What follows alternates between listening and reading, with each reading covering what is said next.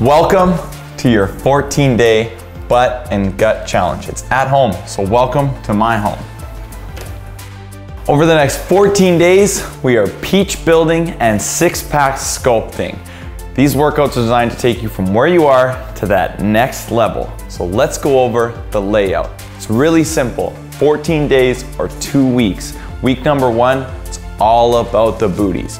So we got one workout to get you from Monday to Wednesday, repeating it every day, and then another one from Thursday to Saturday. And guess what, Jerome? On Sunday, double butt cheek.